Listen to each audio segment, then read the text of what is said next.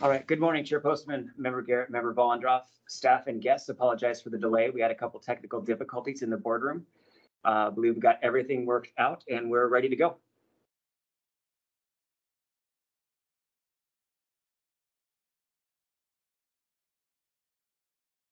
Nope.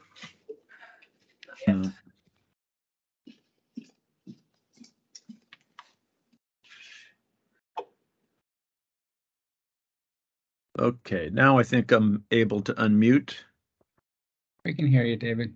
Great. Okay, good morning, everybody. This is our first hybrid board meeting, so bear with us, but I think we're in the groove now. We will convene the Liquor and Cannabis Board meeting for June 22nd, 2022.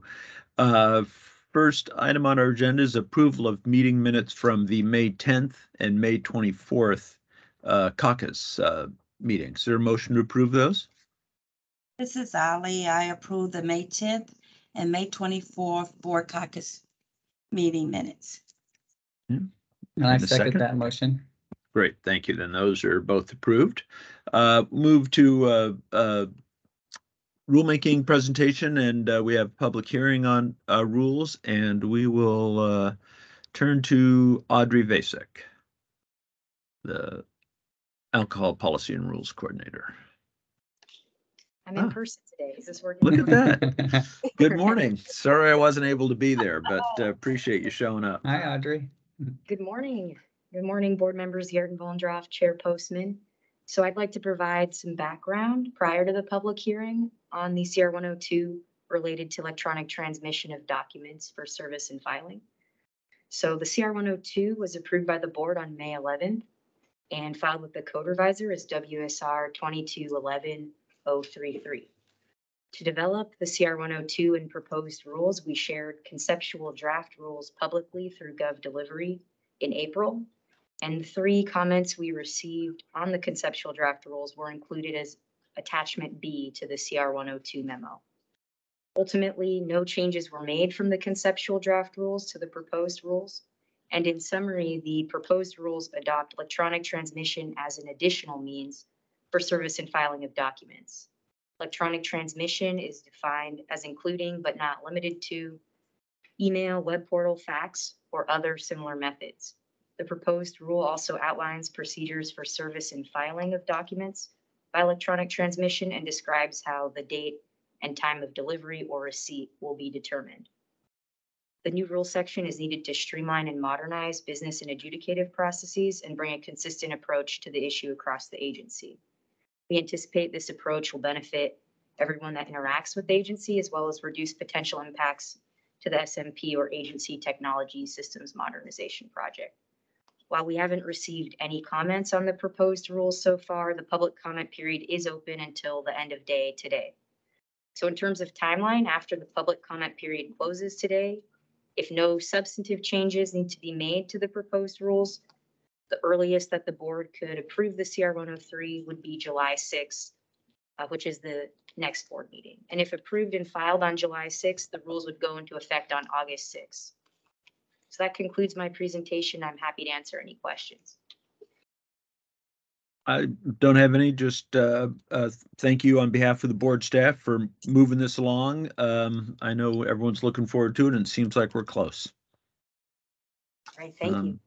Same here, thank you. No other questions, and I don't have anybody signed up for the public hearing, but just to make sure there wasn't a late arrival for a public hearing on the electronic rules, electronic service and filing rules. Seeing none, we'll close the public hearing then. We're to the part of our meeting where we invite the general public to comment. Everybody's given 4 minutes to speak, just 4 minutes. When you have 30 seconds left, as I think you all know, Dustin will break in and just remind you your time's just about up. And then we will ask you to finish at 4 minutes to keep this fair across the board and keep it moving. When you do get called, we'll give you a second and you give us a second to find you and unmute, etc. state your name, please, and affiliation for the record. And just a reminder, as always, that all our meetings are recorded, and the meeting will be available on our website soon after. So with that, the first person I have signed up is Christopher King.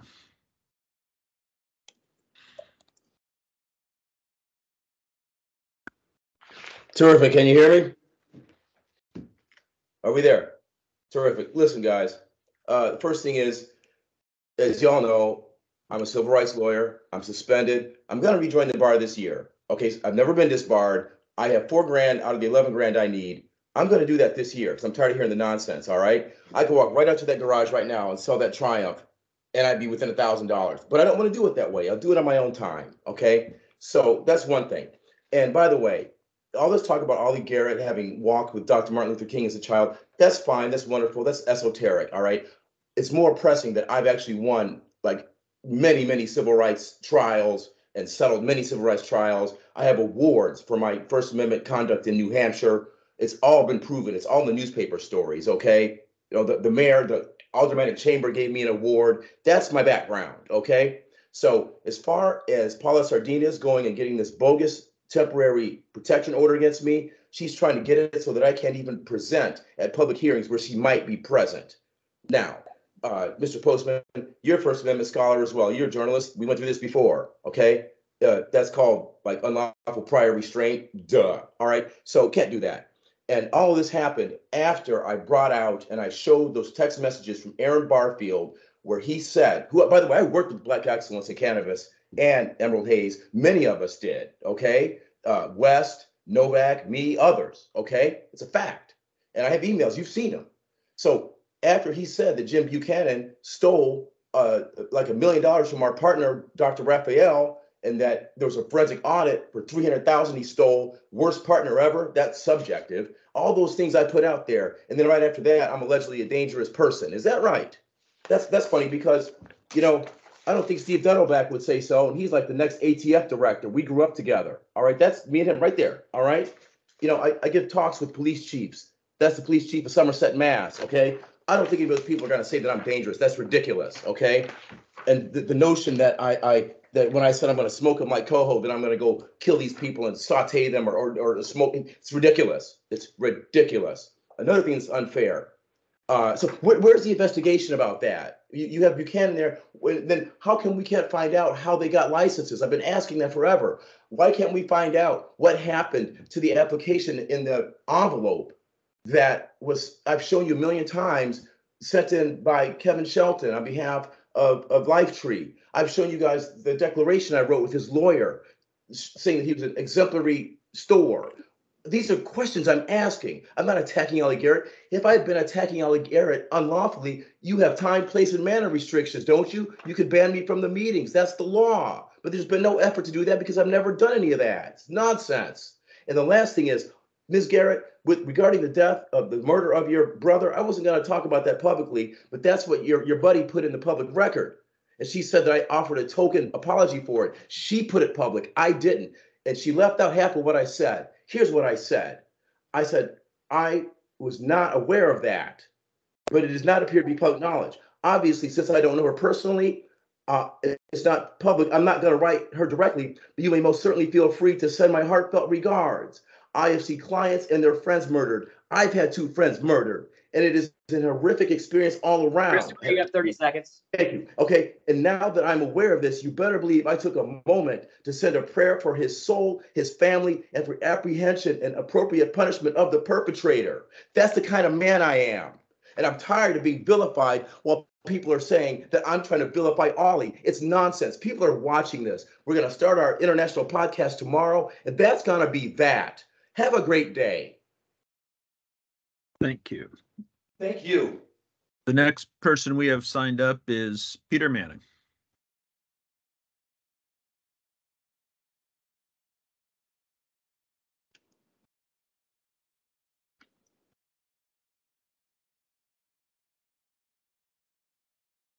Good afternoon, board members, Ollie Garrett, Mr. Postman, and Volendroff. Mr. Volendroff. Can you guys hear me? Yeah, we can. You bet. I'm at work, so Hold on. Hey, I want to say that my concern, okay, yeah, there you go. My concern is, I know that the rules are coming out here July 6th, potentially. We in the Black community and Black excellence of cannabis, we're concerned because I understand through chatter and whatnot that there's not going to be any type of race-based language. What is the board, or how does the board propose to take care of those individuals that social equity was started for? You know, I was there at the onset of drawing the attention that we needed social equity because Black and brown people were virtually excluded from the market or the industry. How are we going to correct that? Or do we plan on using any type of race-based language in that? How are we going to help those communities that were affected by the war on drugs obtain an opportunity to be included in the new cannabis industry here in Washington, which is like 7 years old now? What's our approach there? How are we going to deal with that? Thank you. That's it. And you guys have a great day. But I have a question. That's it. Just it. Thank you very much. Okay. Thanks, Peter. Next person signed up is Mike Asai.